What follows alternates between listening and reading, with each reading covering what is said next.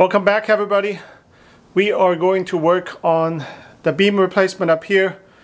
As you can potentially tell, this is all sagging, and so we will take out all these posts, we will take out the arch, and then we will put a new beam up, or a beam right underneath the two top plates, and then we'll put the arch back up. So first thing is we'll take the two arches off. The two arches we want to keep, not because we're going to put them back up the exact same way, but I want to trace the arch afterwards on the new arch pieces that we're going to use, so I need to make sure they don't break too much.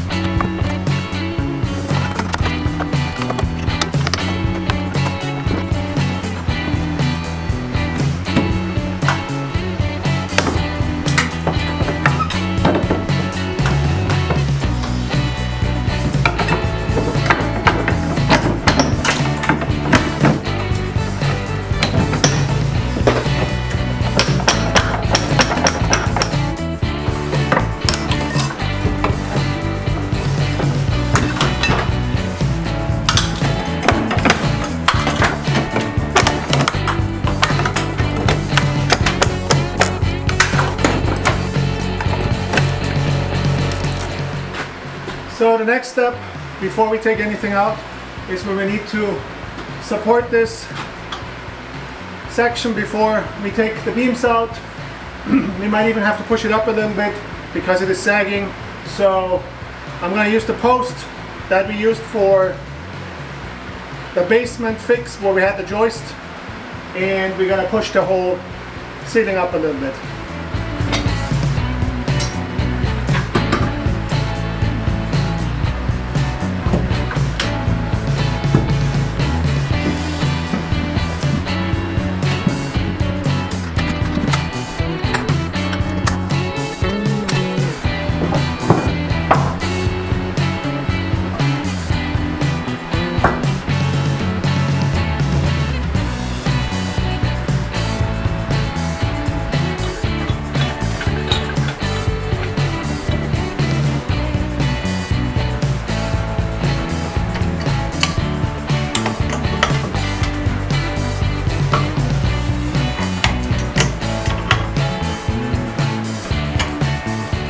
So I had to build up the post a little bit because it's otherwise not long enough to go all the way up there and give plenty support. So we are using 2x4 material and 2x6 material that we had left over from taking out of the wall or other short studs. It's all nailed together. I put in nails in each layer so that it won't go anywhere, it doesn't rack, it's all one solid piece. So we shouldn't have any issues with it supporting the beam. So next step is to take this support all out. I am not taking the top plate all the way up on top out. There's a double 2x4 up there that's gonna stay, and I'm going to just replace the bottom part underneath it so that we have more stability up onto the top plate.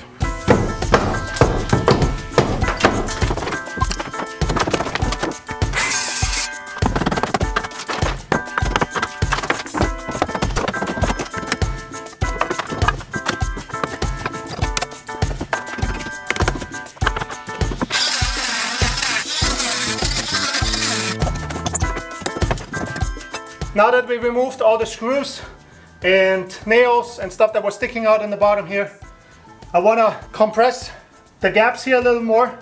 So what I'm going to do is I am going to put structural screws through the joint here and suck it a little tighter.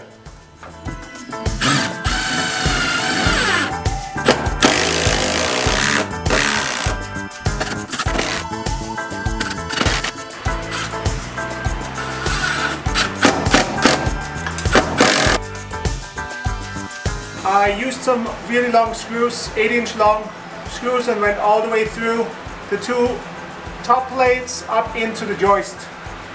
And I did that at this joist also here and over here. So this should really hold this all together. And now I can put the beam underneath the whole section here.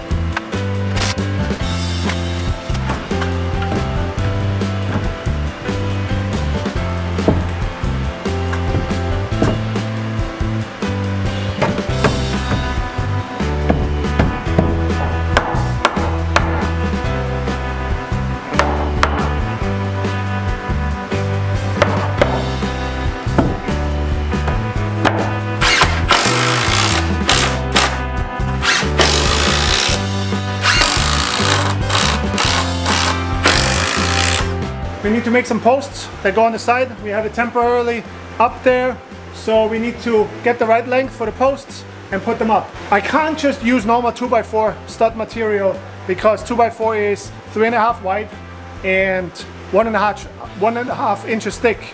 So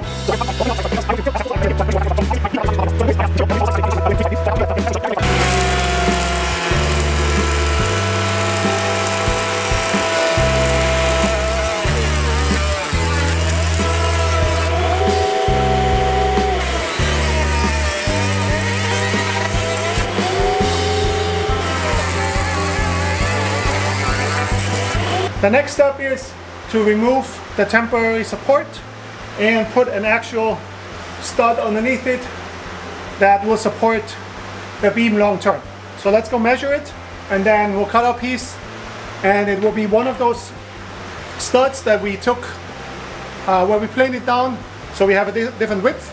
So now it should be the same width as the package up there, so it will be fitting all nicely, and our 1/2 inch plywood on each side will finish it up to be exactly 4 inches.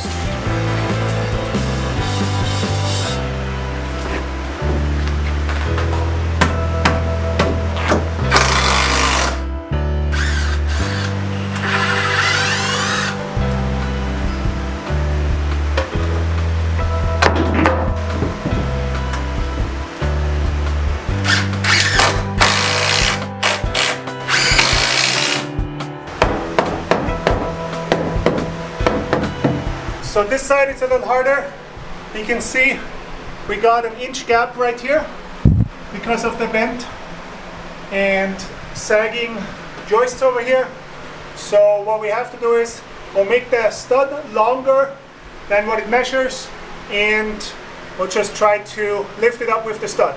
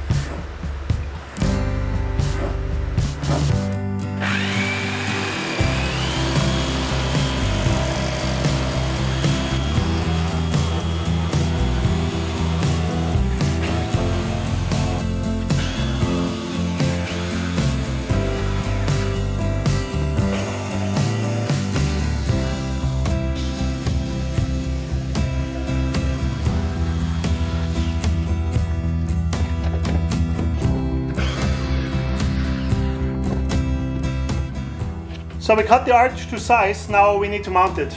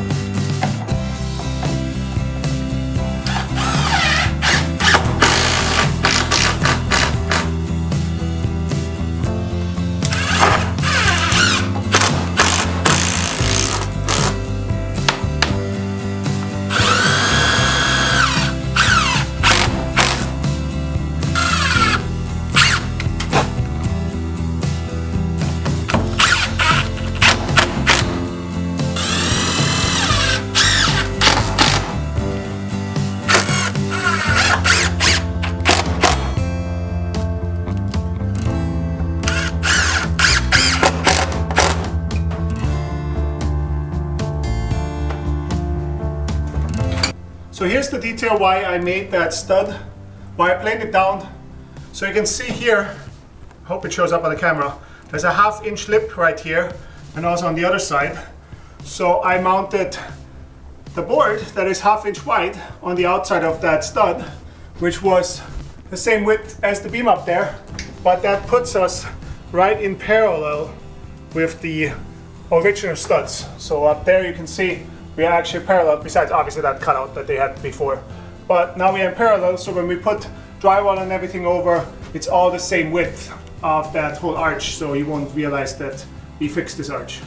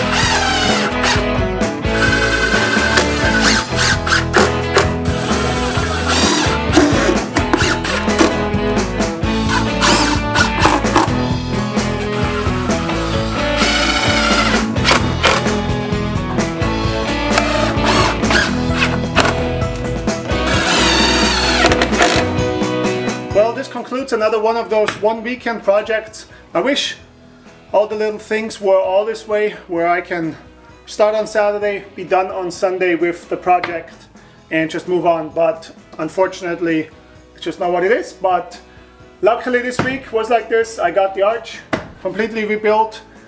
We had a sag of about 1.5 inches that I was able to suck by cup. I have maybe 1/4 inch now left, and I'm okay with that.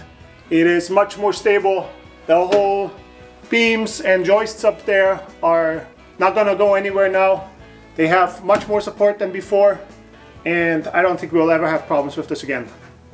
Well, I hope everybody has a wonderful week, and I see you next time I turn on the camera. Bye!